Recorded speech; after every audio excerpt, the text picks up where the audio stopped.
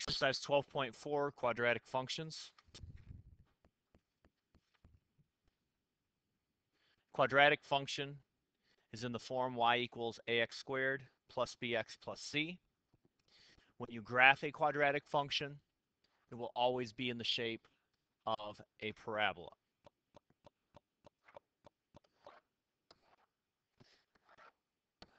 Which means it will always be either a parabola opening up, which is that shape, or a parabola opening down, which is that shape. There are really four standard graphs that you should be able to look at an equation and have at least an idea of what the shape of that graph would look like if you were to look at it. So here are the four standard functions that you should have some idea of what the graphs look like.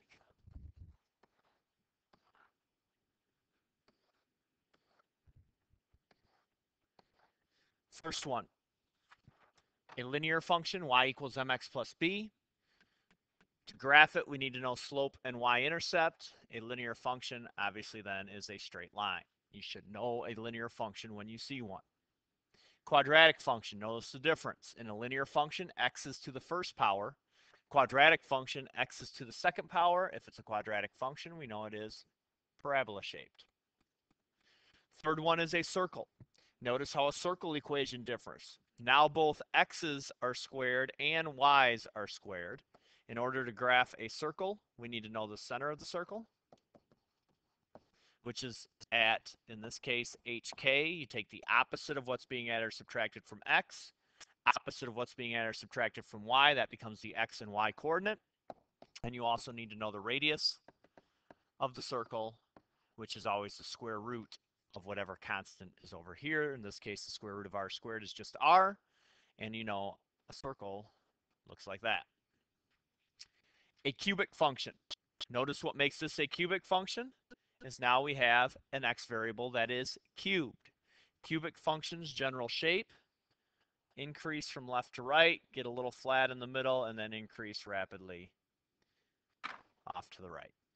So those four basic graphs, you should be able to look at an equation and say, oh, I know that's a circle. Oh, I know that's a parabola. I know that's a line. I know that's a cubic function just by looking at the features of the equation. One example we're going to look at here with the quadratic function, find the value of c in the equation y equals ax squared plus bx plus c. Given the ordered pairs 117 and 561 and 795 are points on the graph. What we're going to do here to begin is we need to write our equations. Okay? If you are given an ordered pair, remember you are being given an x and a y, that's a solution to that equation that we're given. So in this case, I can plug 17 in for y. I can plug 1 in for x. 1 squared is 1. So I just get a, plug in 1 for x there. I get b plus c. So there's one equation. I can do the same thing by plugging in the ordered pairs 5, 61. Put 61 in for y. Put 5 in for x. 5 squared is 25 plus 5 times b plus c. And use the third ordered pair, put 95 in for y, put 7 in for x, and we're left with those three equations.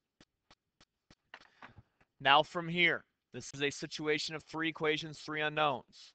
To solve three equations, three unknowns, you have to use substitution or elimination, and you're going to follow a lot of the same procedures that we do for two equations, two unknowns. The first thing that we want to do is get it to a situation where we have only two equations and only two variables that we don't know. So what I want to do is I want to eliminate a variable here. If you look at these three equations, C's are the easiest ones to eliminate. So if I take this top equation and multiply it by -1, I get -17 equals -a minus b minus c. Second equation I'm going to leave alone. And add them up. -17 plus 61 is 44. -a plus 25a is 24a. -b plus 5b is 4b. The c's drop out, which is what we wanted. Looking at this equation to make the numbers a little bit simpler, or smaller and easier to work with, divide everything by 4. We're left with 11 equals 6a plus b. There's one equation now in terms of only a and b. We want to get a second equation now in only terms of a and b, and then we can use that to solve by substitution or elimination. I'm going to use this top equation again after we multiplied it by -1, but now I'm going to combine it with the third equation. 95 equals 49a plus 7b plus c.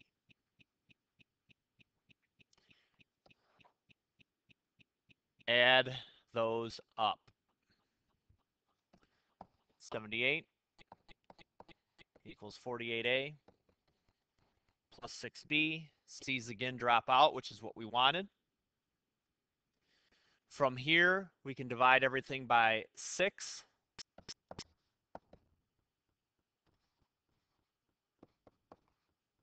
And now I have a second equation that is in terms of only a and b. If I use that equation along with the other one that I created right here, I can eliminate b's. Multiply it by -1. Add those up. -2 equals -2a. B's drop out. Solve for a.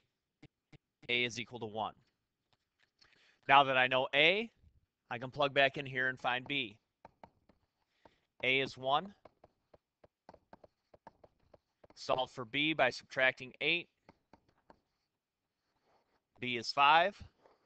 And now if I know a and b, I can plug into any one of these three that I want on the left to find c. Use the top one, it's the easiest. 17 equals a plus b plus c. Subtract the 6 over, and c is equal to 11.